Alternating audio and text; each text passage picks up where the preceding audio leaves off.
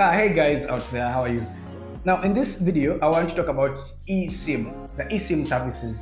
These basically are not given by us, the shops, but they're given by the service centers, say the network providers, like the ones in Uganda. We have Airtel, we have MTN Uganda, Laika. So what I mean by the eSIM is that you go to the service center, like you are going to purchase a new SIM card.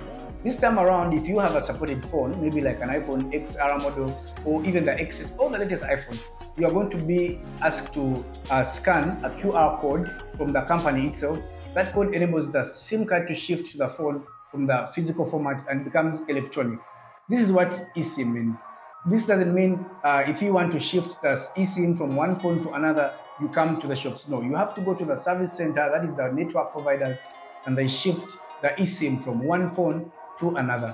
And also for those devices that never came with eSIM, we do not have any hope of Apple making slots for those phones, or maybe bringing a technology to drill out the code so that you can put in the SIM card. So I advise you to be patient for all the networks in Uganda to accept the eSIM and also maybe upgrade to the eSIM services.